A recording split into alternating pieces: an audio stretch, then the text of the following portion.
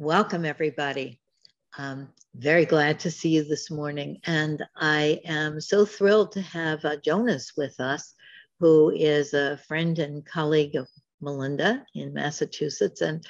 Um, uh, and Jonas will give us an experience of exploring wisdom, one of my favorite subjects.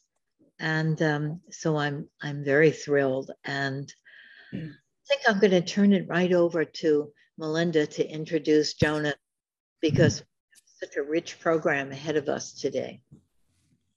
Inside, I have to say I'm really excited, and I'm really grateful, and I have a lot of gratitude for everybody here and for Jonas who's joining us. As I get older, I think I'm starting to realize that one of my passions is connecting and sort of living more of a coherent life. And so here, I do this professionally, but it's part of who I am. And then I have my life here in Village Hill in Northampton, and trying to find ways for it to all make sense and to be coherent, and that I can be fully myself. And sort of by having Jonas, inviting him, who's my neighbor, who also has the Empty Bell, a contemplative sanctuary that I've been sort of participating in monthly in a monthly meditation group. Somehow just sort of connecting all the dots is really meaningful to me. And so I'm really grateful that you all showed up today and that we're going to experience the presence of Jonas. There's certain people in your life where you just feel like you're just with them and you don't have to say anything. And that's sort of how I feel with Jonas. Every time I connect with him, we don't need words. There's some heart connection. And so I just wanted to share him with you today. So I can go into all his, that he's a director of the Empty Bell, and he's an author, he's a musician, he's a retreat leader, but he's just so much more that I just can't even put it in words. So I'm just going to let Jonas take over. So welcome, everybody. I'm glad to see you this morning. Wow. Thank you, Melinda. Thank you. It was great to see you all. Even though Zoom is a digital format, when I look into your faces, I just get a sense of who you are, and I become more who I am as I gaze into your eyes. And I think faces are really important. We convey our spirit through our faces and through our bodies and through what we do and through how we speak. So I'm happy to be here. I don't know exactly what I'm going to be doing today because if you know the Myers-Briggs, I'm a P on the Myers-Briggs, and I kind of get in the canoe and I see where the river takes me. Sometimes it works and sometimes it doesn't work. It always works for me. So anyway, I'm going to say a few words about wisdom, but I think the wisest thing that I can do today is to help with you to create a space where we can reflect together on wisdom. Melinda mentioned being ourselves, and that saying that please be yourself because all the others are taken. So I think that's wise advice. And so if we bring awareness to our breathing right now, that's always a good place to start. In the Abrahamic traditions, spirit is ruach, the breath of God. Every breath is a gift. We didn't make up breathing. We didn't come out of our mothers and say, okay, now I'm going to invent breath. We breathed and we were alive, and we are alive. And this breath keeps coming, breathing in and breathing out. It's like the tides coming in and coming out, governed by magnificent, limitless forces over which we have no control. Breathing in and breathing out, being present. I noticed this morning one of my favorite Rumi poems, probably because I could have gotten more sleep than I actually did, but you may know this Rumi poem. The breeze at dawn has secrets to tell you. Don't go back to sleep. You must ask for what you really want. Don't go back to sleep. People are going back and forth across the door sill where their two worlds touch. The door is round and open. Don't go back to sleep. So being awake is a deep calling that some of us have noticed. To be awake. There's so many forces in this world now to draw us out of ourselves, to put us back to sleep, into distraction or fear. Don't go back to sleep. And we have to want it. We have to hear that call and really want it. I'm not going to go back to sleep, no matter what. I'm not going to go back to sleep when I'm afraid. I'm not going to go back to sleep when death approaches, or the death of a loved one, or the danger of war. I'm not going to go back to sleep. It's a deep, honorable dedication and commitment. And as we're breathing, listening inwardly, Melinda mentioned the Empty Bell Retreat Center, which is an interspiritual retreat center that I've been hosting since 1993. And everyone who comes to the Empty Bell now on Zoom needs to read the Empty Bell Principles of Sharing. And what's central to those principles is listening. What is listening? Really listening. Not just hearing, but listening. So when we are in a group like this, or any group or a relationship, there's listening inwardly and listening outwardly. What's happening around me in this room I'm in, any sounds, smells, windows, doors. Is anything else happening in this room? And just listening. Very simple, without making a narrative about it. And this listening, I think for me, this listening is holy. It's holy, it's beyond us. We're not just listening to our inner stories and our reactions, but we're listening without knowing exactly what we're listening for.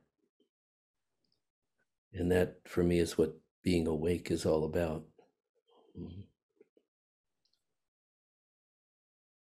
So we're just breathing. And I invite you to, if we pretend that this is an actual formal meditation, which might help you and might not help you, to notice if you're distracted right now by anything else. A memory, a plan for the rest of the day, a pain in your body, a relationship problem you're facing, fear. Just noticing. And some of the Buddhist teachers will say it's like sitting on the side of a river, watching the thoughts and memories go by like boats on the river. Can we be that inwardly still, that we can really see clearly the boats going by? Now, one difference I have with some of the Buddhist Vipassana teachers that I've had is not all thoughts are alike. Not all boats are alike. That there's actually some boats I invited to get on and go down river with that boat. There's some thoughts that occur to me that are actually blessed or holy thoughts, or where I'm drawn closer to the divine. So I can't just be neutral about thoughts. I have to really discern, is there something am I being called in this thought or this memory? Is there another step for me into the holy unknown? So that's what being awake is, being awake. And we're talking about wisdom. I think people who are wise are awake, and they don't go back to sleep. Even when we're sleeping, there are dreams, and the dreams sometimes are calling to us. And during the day, if you know that transition from sleeping to awakeness is sometimes so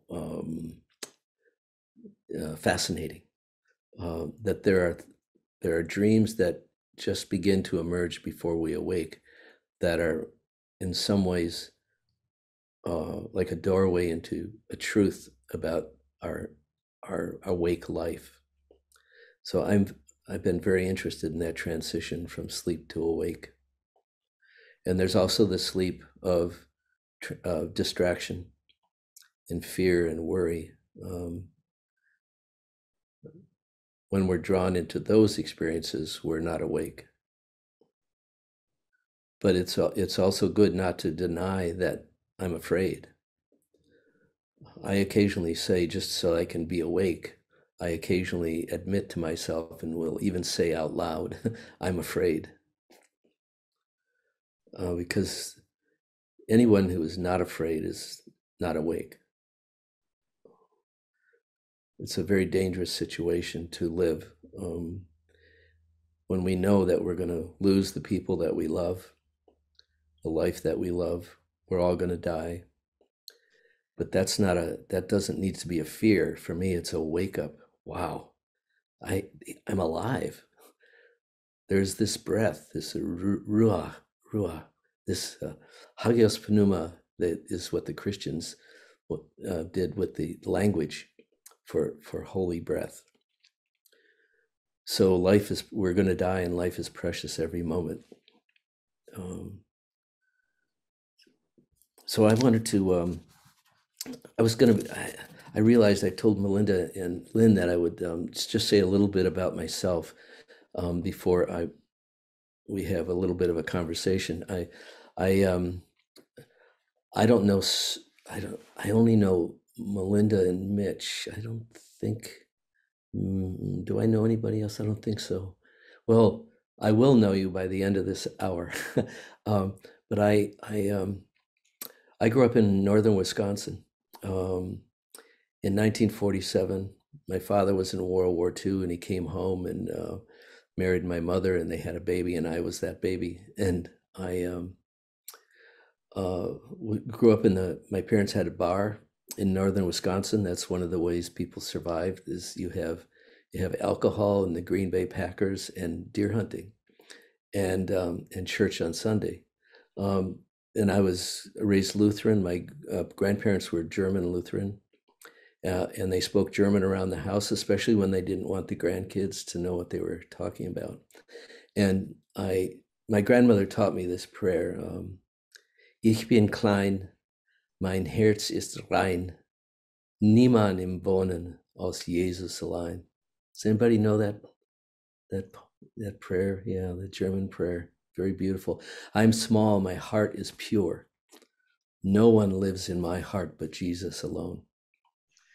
And that prayer saved my life, because I got to know Jesus through my grandmother, and my parents were descended into alcoholism and domestic abuse, and really rancorous divorce when I was 11. And I was in trouble with the law. I was arrested for breaking and entering when I was 11. The cop put me in a cell and said, "This is where you're going to end up." And I sort of believed it, but I was really angry at him. And he put me in the magistrate's court, sort of a room for hearings where there were steps for the chairs.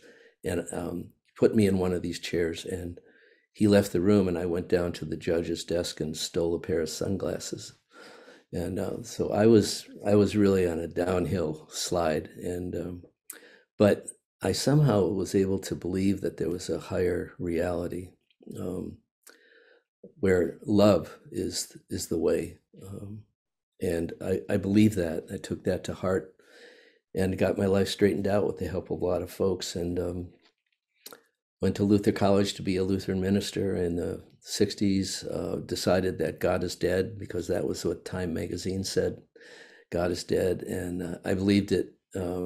The war was going on, and then I transferred to Dartmouth and majored in government so I could go into politics and save the world.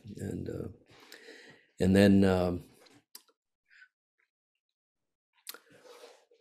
I don't need to get into too many details, but I do need to tell you that when I walked into Dartmouth College, into a alumni hall, I went up to the top floor on an old wood floor, made a building made in the 19th century, and there were about 20 guys, because it was an all-male college, in white uniforms called gis, and they were practicing taekwondo, karate, and meditating.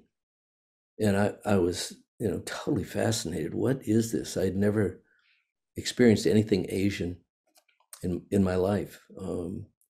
But I asked to join, and I joined up, and I learned how to meditate in Chinese Chan meditation, and started thinking about Jesus again, because the Chan teacher said, I want you to go out in the winter in Hanover, New Hampshire. It gets awfully cold, as you can imagine. And we took off our shoes. Well, we didn't wear shoes anyway, but go out into the snow and warm your feet with qi. So I tried that out, and emerged. I still have feet and toes and everything, but I began to wonder: did Jesus work with qi energy, body spirit energy? And I got fascinated in that, and then I discovered Thomas Merton, who was, a Trappist, Christian Trappist monk who was friends with the Dalai Lama, and he began to navigate that Abrahamic Eastern wisdom into his Christian life. And that was the beginning for me. I started reading all of Thomas Merton's books.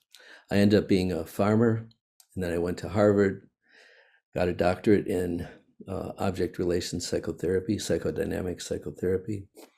Went from there into being a therapist, then met Henry Nouwen at Harvard, and we became friends. And then he counseled me about should I get ordained. And what I did was I started the Empty Bell Retreat Center in 1993 as a place that was institutionally free of any institution, still having my basic Christian practice, feeling the presence in me, in my presence, feeling another presence, and wanting a place where I could talk about that openly with other people. So I began inviting Buddhist and Christian monks and nuns to the Empty Bell, and we would sit in quiet, in silence in the morning, and then we would have lunch together, and then we would have a conversation in the afternoon across the apparent boundary between Abrahamic spirituality and Buddhism. And I learned a tremendous amount. And now I've been leading retreats mostly and writing books. So my wife is an Episcopal priest. Her bishop hired her to work full-time on climate change. So that's what she's doing. She's preparing for another talk right now. So that's my story. And maybe what I found lately when I tell my story with folks who are about my age, I'm 75, folks in their 60s and 70s have memories are ignited for others.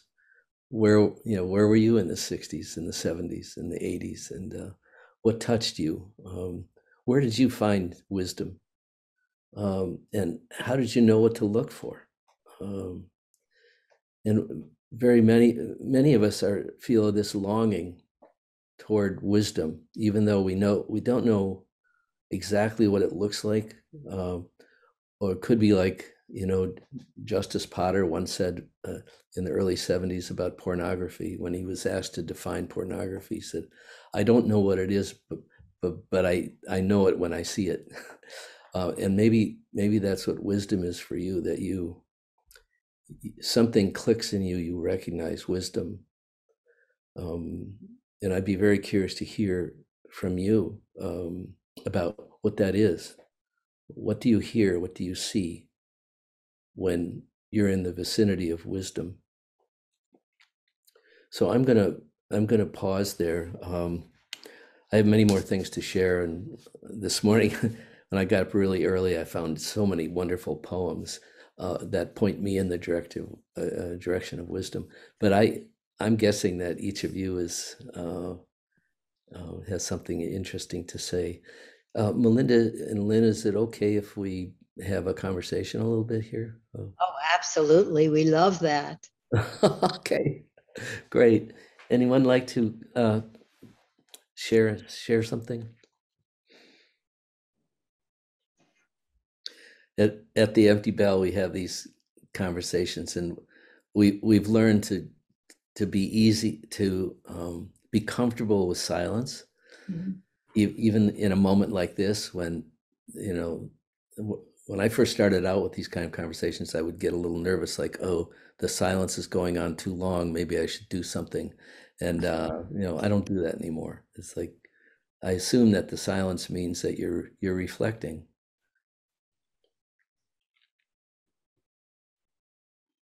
We have in focusing the idea of the pause. That's so important, to just go inside and then see what wants to be said. And we always invite people, whatever is there for you is welcome. Yeah, beautiful. Yeah. I'd like to say something. Jonas, my name is Dorothy. I'm very, very touched by your story. I'm very moved by it. I grew up as a fundamentalist Christian when my parents converted from one Catholicism and one Judaism to fundamental Christianity when I was 3. And I remember walking down the aisle to be saved when I was 12 and sobbing and realizing later it had nothing to do with coming to Christ and just as I am without one plea and all that stuff. Yeah. And I realized later I was really asking for something deep to be seen. But everybody was so happy that I was saved. And when you talked about Jesus, Jesus has always been a wisdom figure for me, even though I, definitely turned away from the church at a pretty young age of that religion.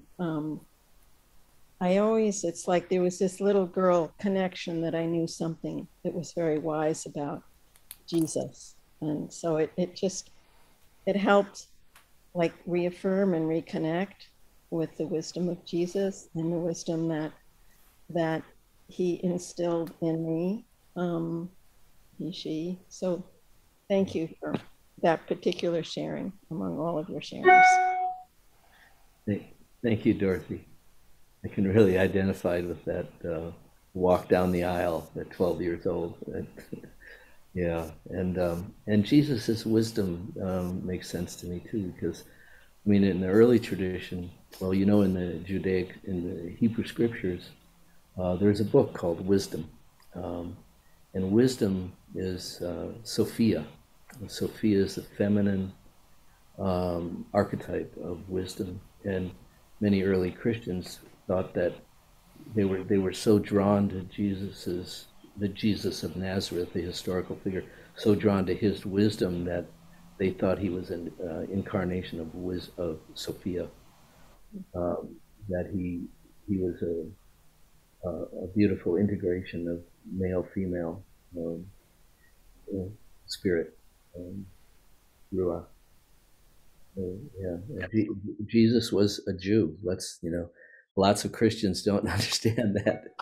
And lots of Christians don't understand that Christ is not his last name. I mean, there's so many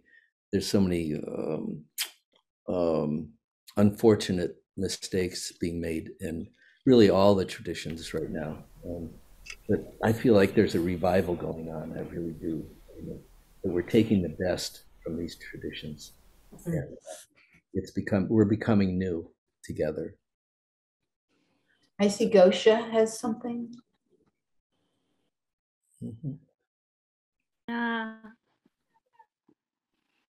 Thank you so much, Jonas, for what you've been saying. It touched me. So you're asking about how do you recognize wisdom, and I felt immediately that whenever I met a teacher or a reading that was kind of speaking to me, I could recognize it like immediately. It was like talking from heart to heart, and I knew, and it was something like, oh, I knew it before.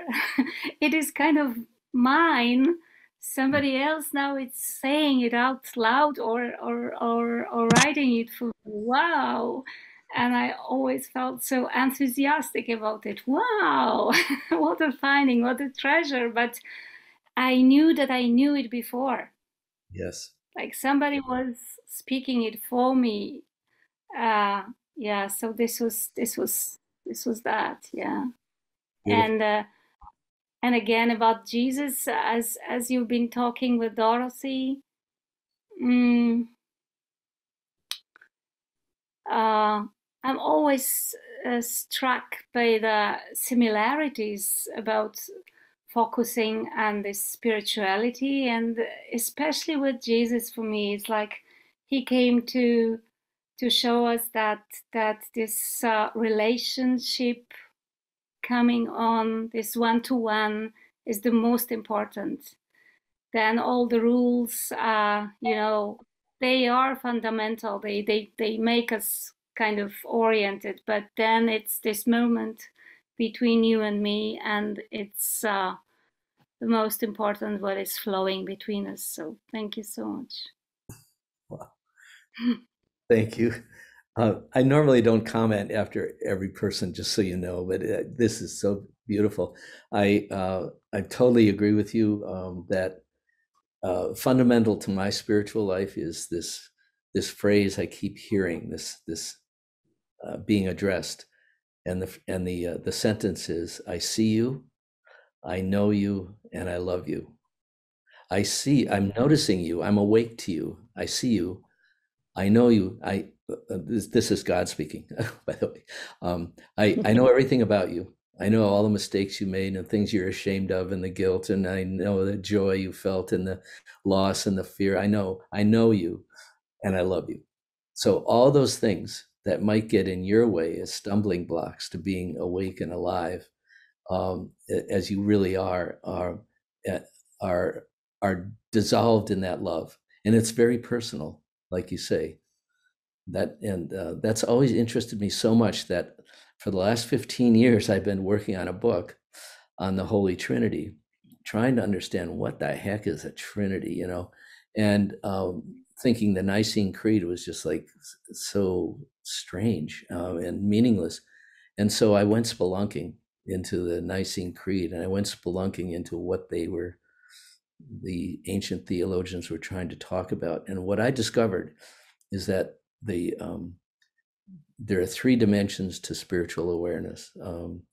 And I've tried to live these for the last 15 years. And you can ask my wife, Margaret, because she would say something or I would say something, and then I'd say, okay, now is that the first dimension or the second or the third? Where are we here?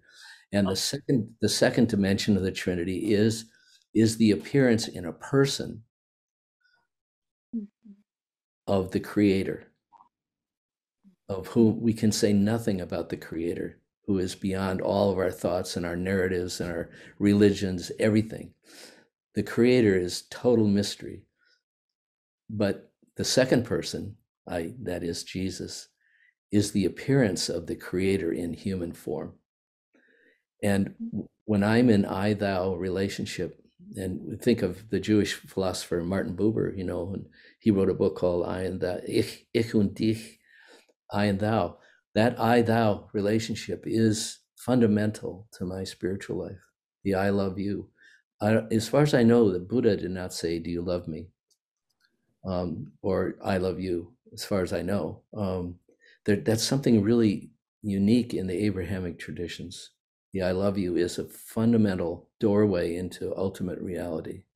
So when I say "I love you" to someone, it's not just person to person. There's something elevated and transcendent about saying that.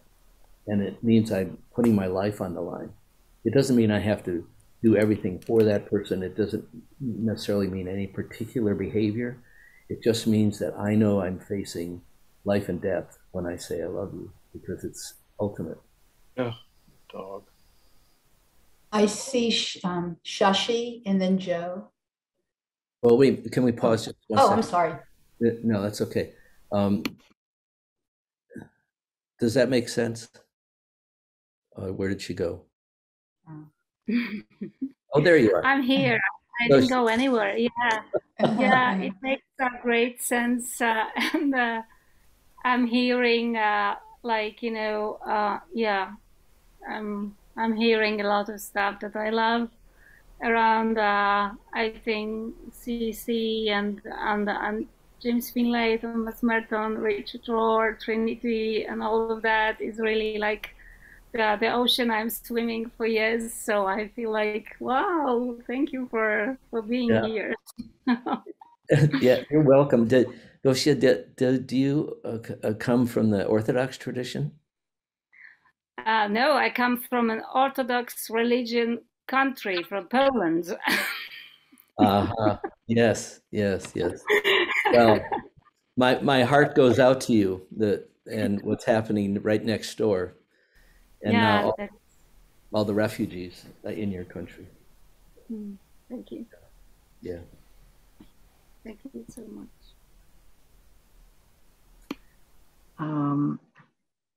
My name is Shashi. I wanted to,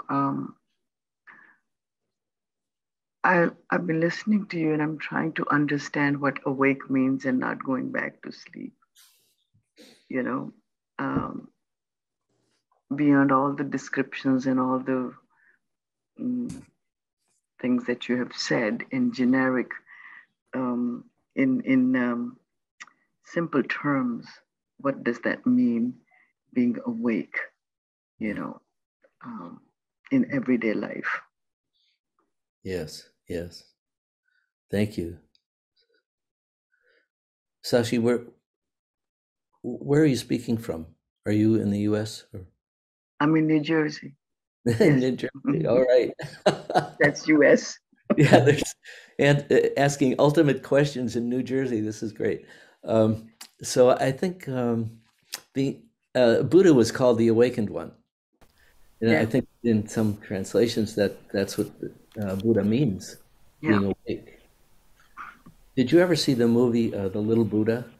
Where Keanu Reeves, some people have seen it. Keanu Reeves plays Buddha, and he's sitting under the tree. And I've been to that tree. I played Japanese bamboo flute, and I played.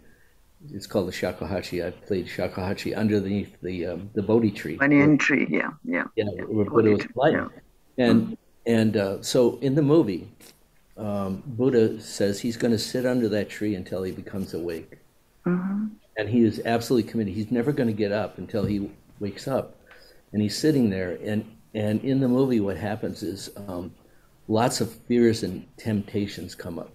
And there's danger, and there's the temptation of greed and sexuality out of control and fear.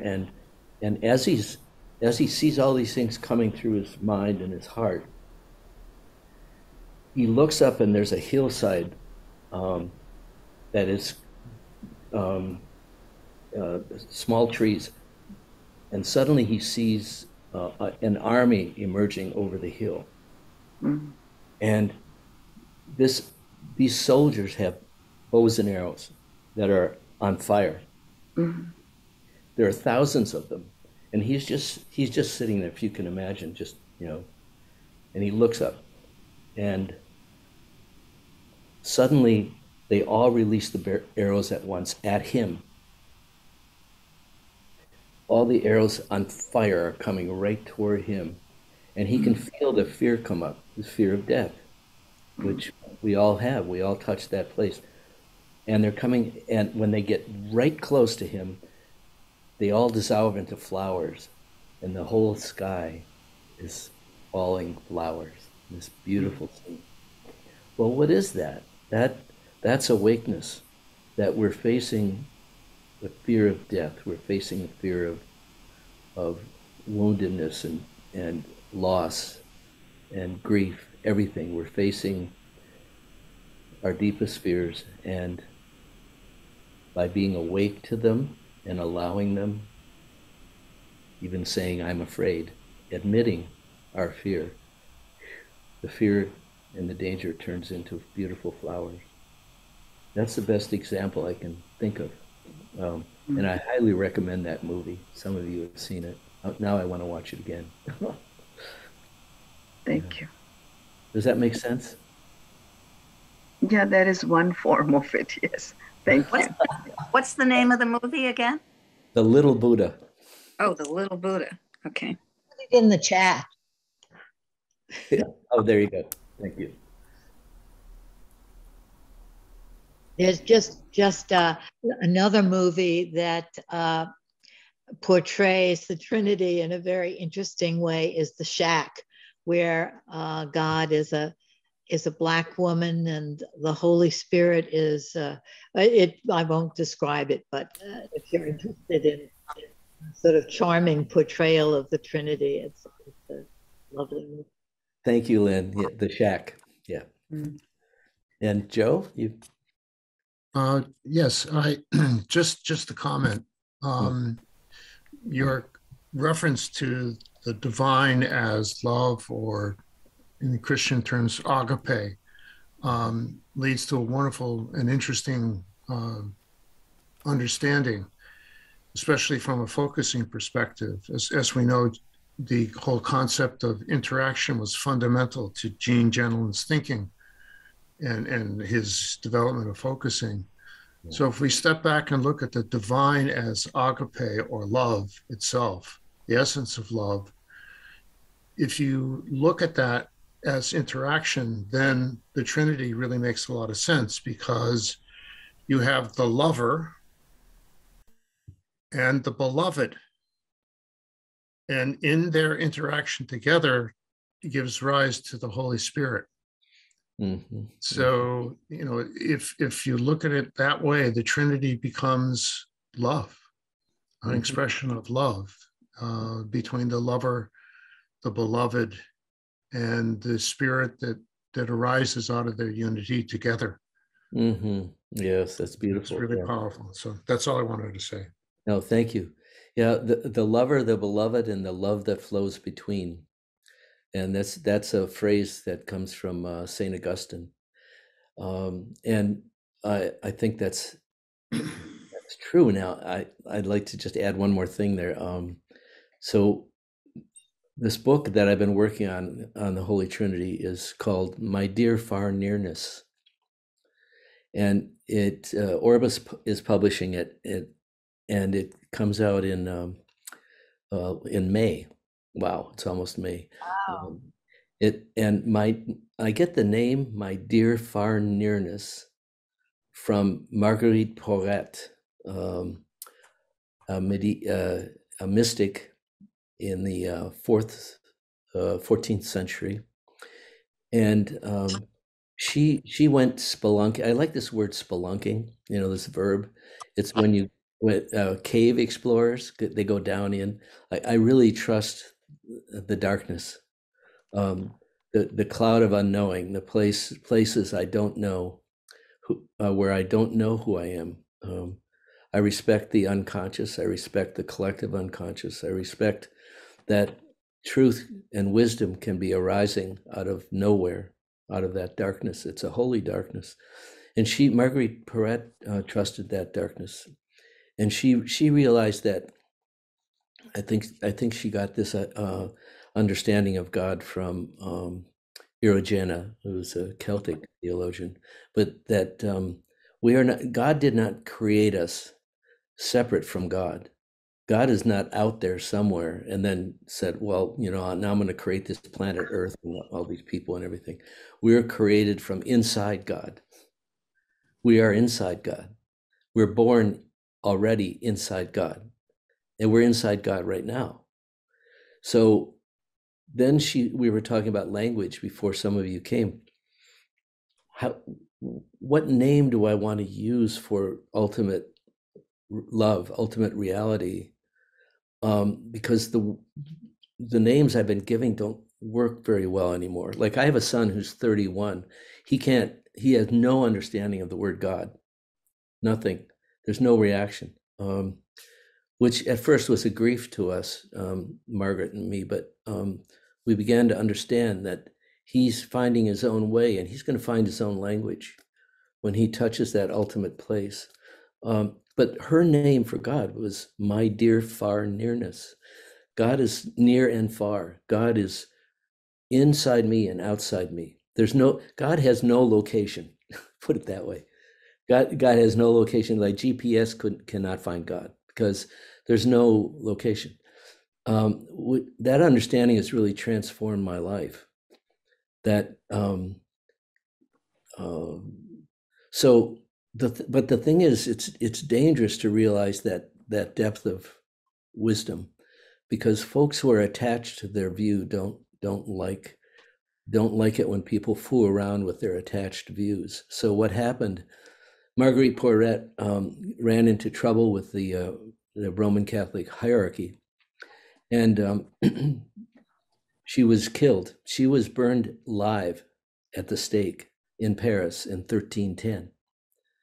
And to me, it's such a tragic story because the more I read her, The Mirror of Simple Souls, or I think was one of her books, I sometimes cry when I talk about her because I've fallen in love with her because her depth of love and wisdom is so beautiful.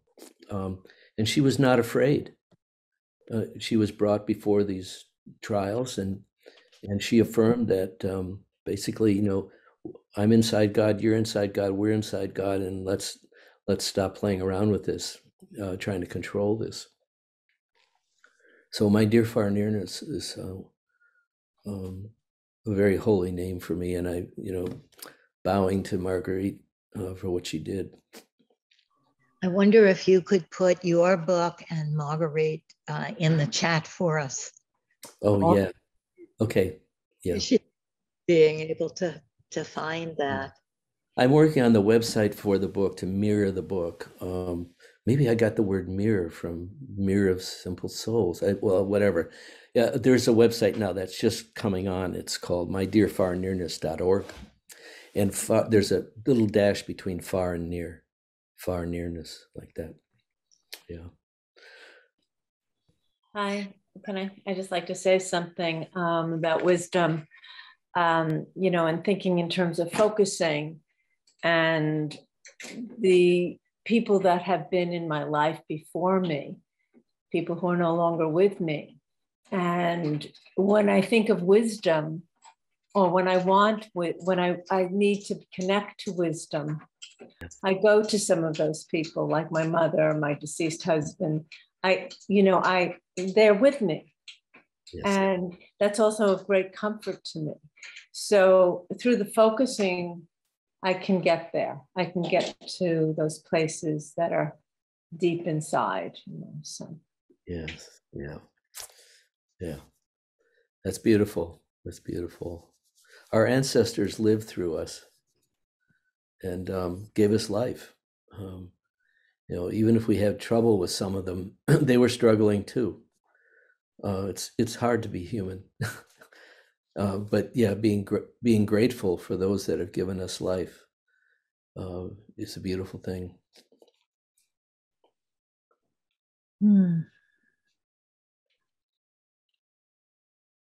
I just wanted to say that I'm resonating to so much of what people are saying, and that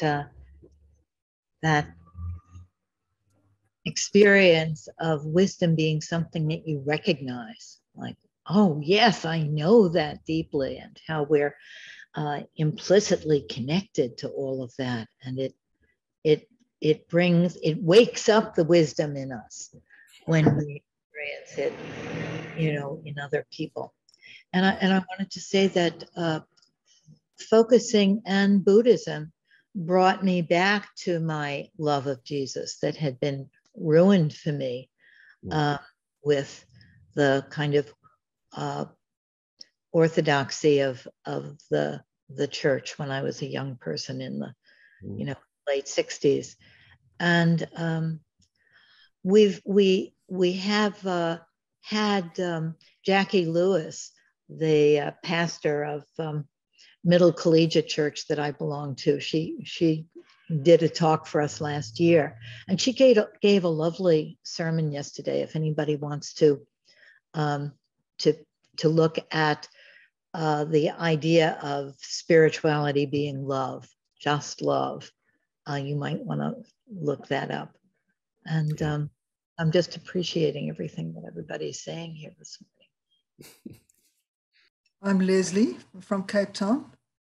And I just was thinking my own journey was through Catholicism as a child. And it really wasn't good. I really had not a good experience at the hands of nuns and was left, given a lot of shame. But I had to leave that school and go to another school for various reasons. And I became very wild. But one of the things that really, what I think for me was poetry. And I started reading poetry and really getting into poetry as a teen and spending afternoons with a friend reading poetry by candlelight. And it feels like something about the search for meaning was there. It wasn't my family. I mean, I wasn't not doing what they were doing. I was doing something different. And eventually I left home and ran away at age 18. And then I came into TM, Transcendental Meditation.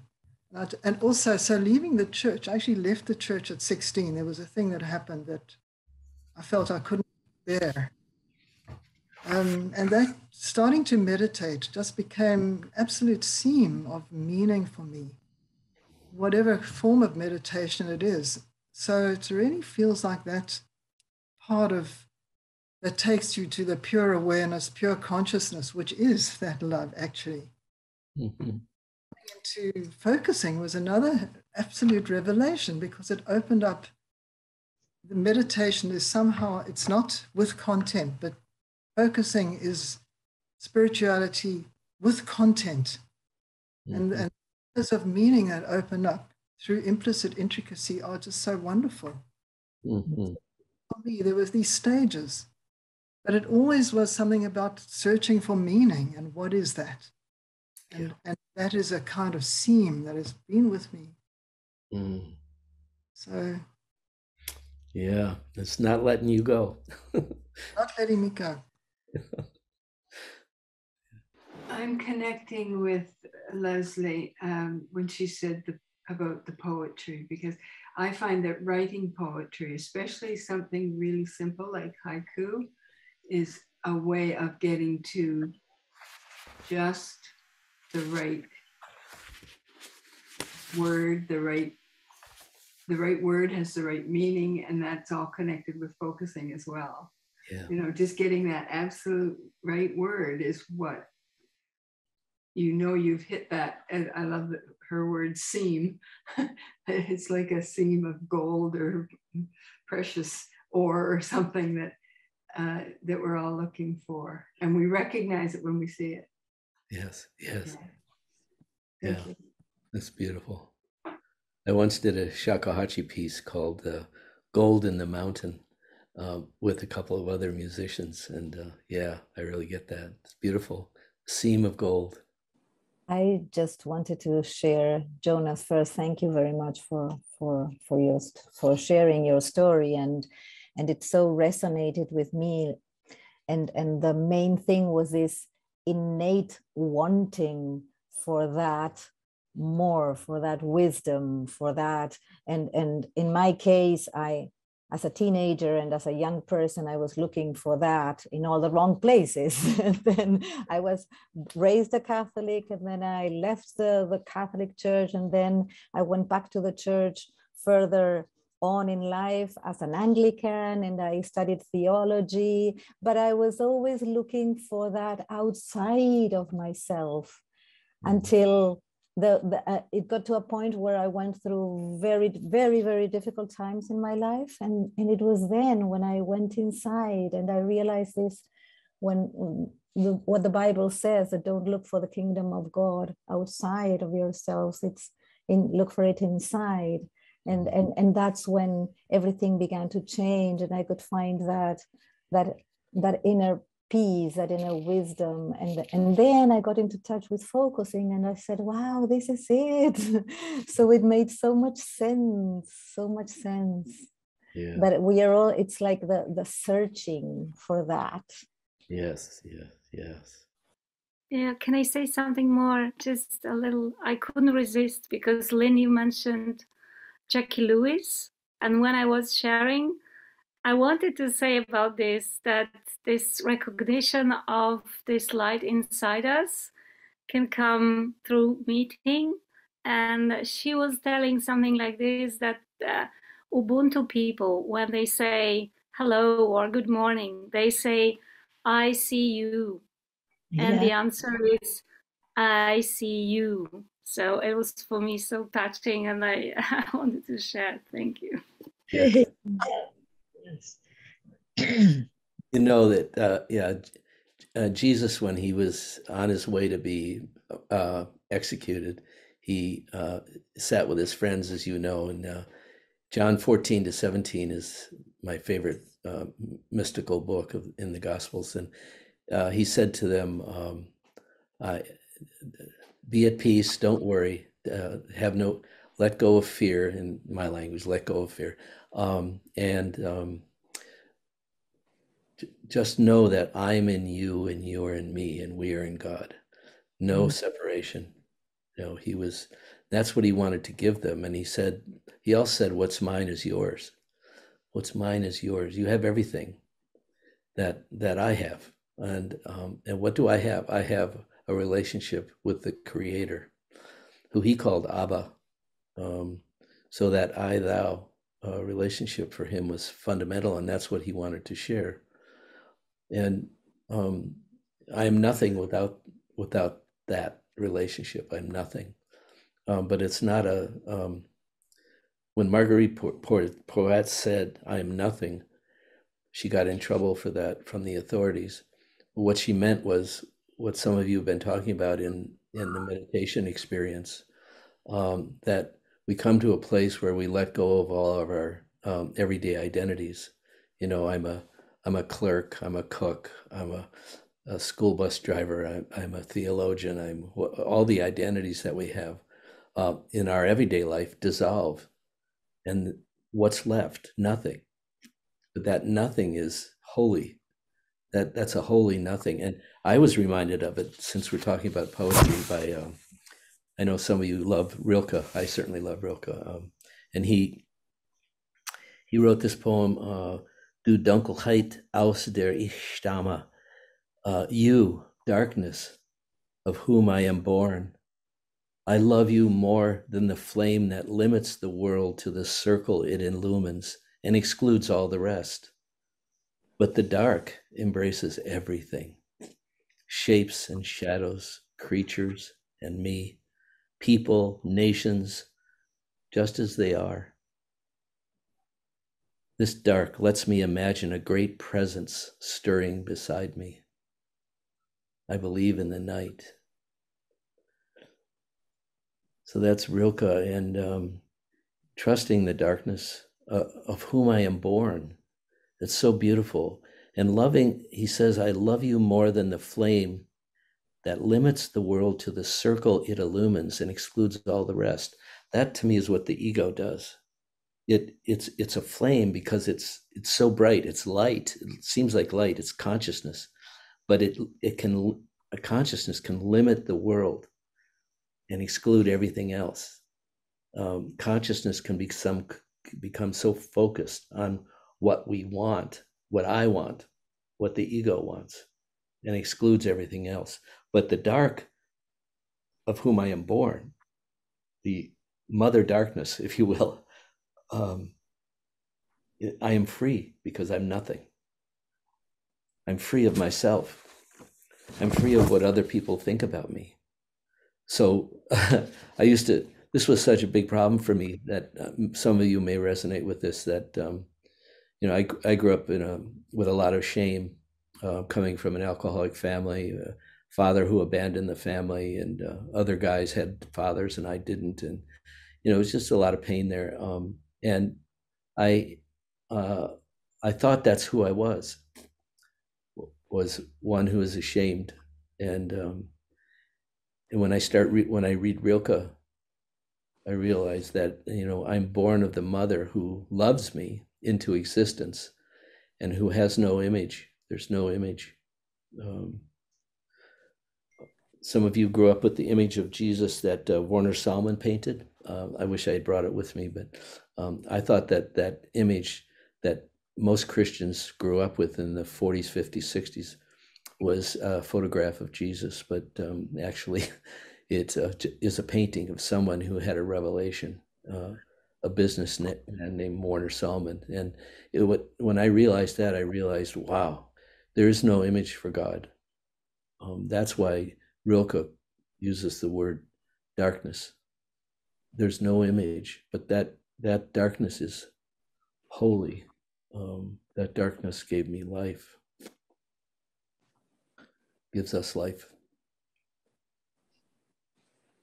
I'm wondering if we might want to have a pause and then go into our breakout rooms. It's 9:15. What do you think, Melinda? What do you think, Jonas? Yeah. That's fine. Yeah. Yeah. It feels like there's a moment here when we can just take a couple of breaths and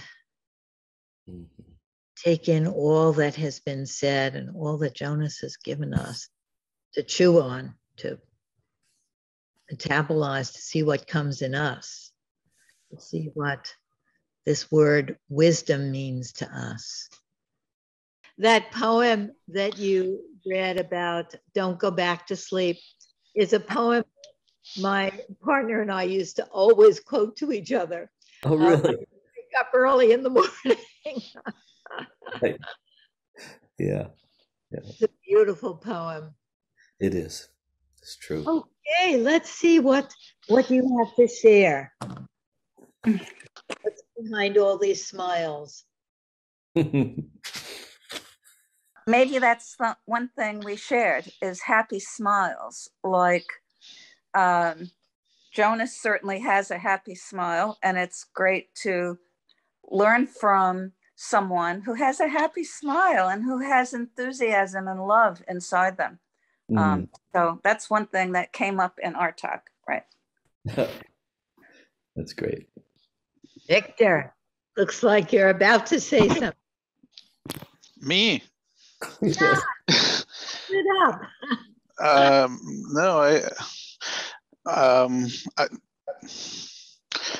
I just want to share what I shared to Jonas, that, I come from an atheistic country, was born and raised and educated atheistic. And to me, like when I hear God, it's like an axe falling, but it totally does not preclude me from understanding and connecting to. Which country? I was born and raised in Russia. Yeah. Yeah.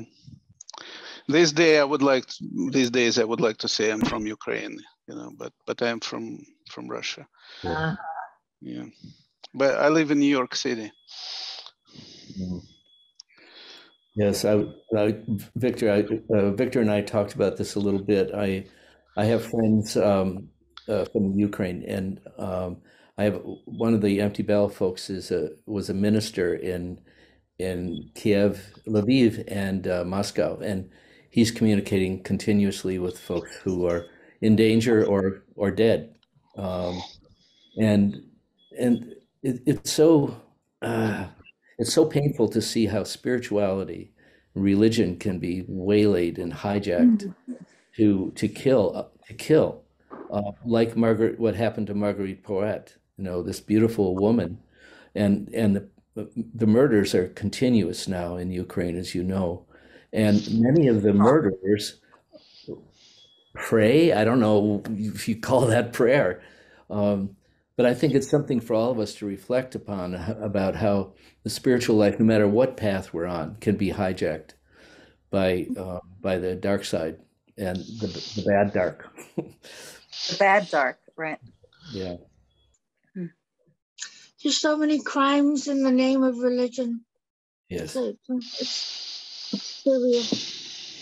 It's something I think about constantly. Mm. Yeah. But I have to say, I just want to add something there. Who said that? Was that Inji? That's me, Inji. Yes.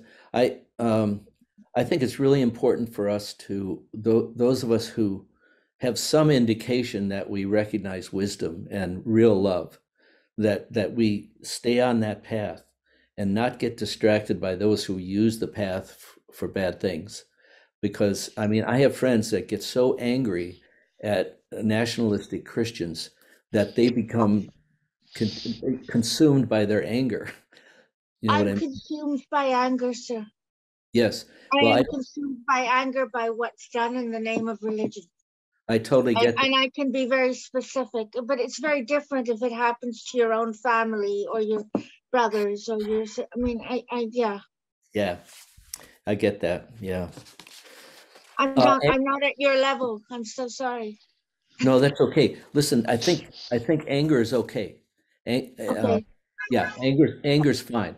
It's how the energy of anger is used. At the Empty Bell, I have I didn't bring it with me. I have a statue of Fudo. Fudo Myo is a fierce figure who stands outside the temples. Usually there's two Fudos, one on either side of the temple, holding a sword, and there are flames of passion coming up.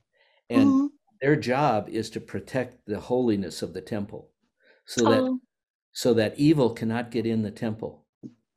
So that is a use of the energy of anger for good. I'm not going to let you hurt this person. I'm not going to let you hurt me. And that takes that kind of fierce energy.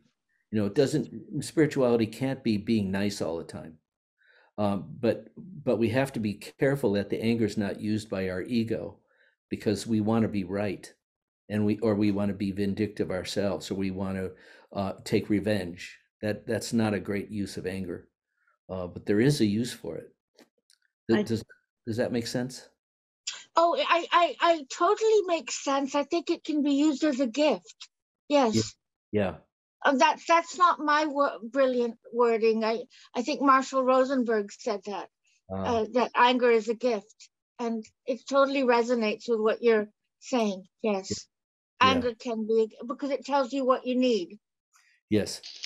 Yeah. I just want to say that that there was some little part of me that felt like, well, we need the voices of the people who have experienced God as an axe, the notions of God, or angry at religion. We need those voices too. And so I'm so glad that the two of you brought that voice in, because we are a microcosm, and that fills out the picture, and the protest and the struggle is part of that picture also. And I think what makes the difference sometimes when anger is helpful and when anger is destructive is our listening, and so we're receiving the anger and bringing it in and holding it tenderly. Yes, terrible things. And I think we have to remember, anger is just not hurting or lashing out, it's protecting. You're protecting someone or something very important, and some people need to be protected. That I love my anger. I want to say it's a wonderful, it's a warm, bubbly feeling here. Actually, it's also with the help of anger, I did some good things which I wouldn't have done. Yes. Anger is a big helper, actually, to overcome overcome difficulties and barriers. You know, it can be used destructively, but it shouldn't. Yes. I used to be afraid of my anger and terrified to express anger, but then I was told that the gift of anger is strength. So so when I really allow myself to feel it, it brings me strength. It's how I act on it or on that strength that matters. But the anger itself is a gift to feel. Yeah, I agree. Thank you.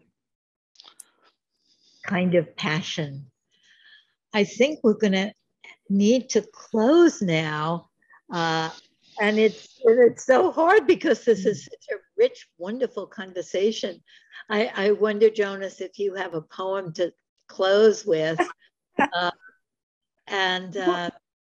Thank Before you close, could I ask one question? Jonas mentioned somebody at a temple, Toto. What was his name? I want to look for that. Yeah, you can Google that name. It's Fudo, Fudo. Thank you. Okay. The guardian of the temple. Put it in that. Thank you. I don't know if I can play. This is a musical poem, I think. This is the. I was trained by shakuhachi. This is a piece of bamboo, and there's 4 holes on the front and 1 on the back. And I took lessons with Yodo Kurahashi in Kyoto, Japan, but mostly living in Cambridge. This is what the music looks like.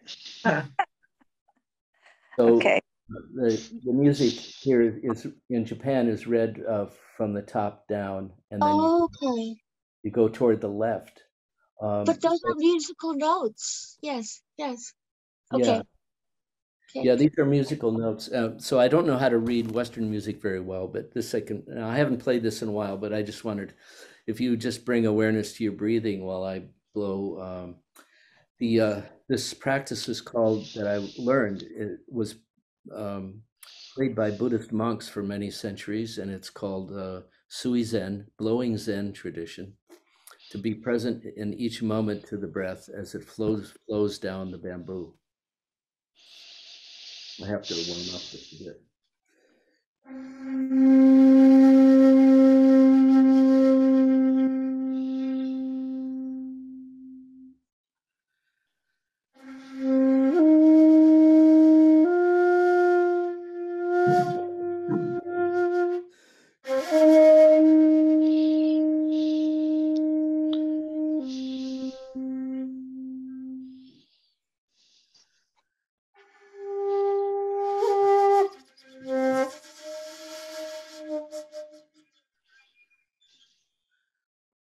What you just heard is a mistake, but it's not a mistake.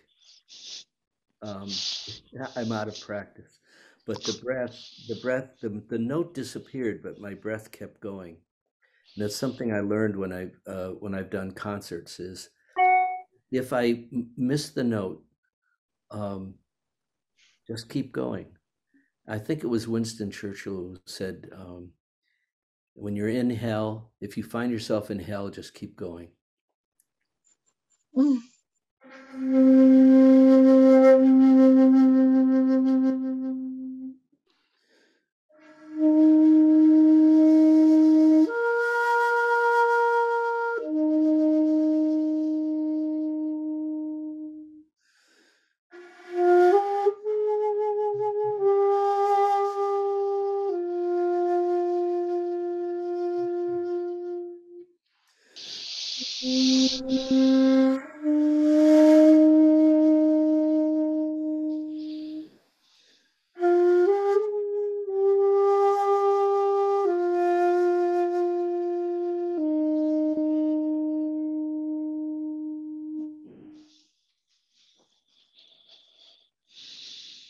can't help falling in love with you. So beautiful.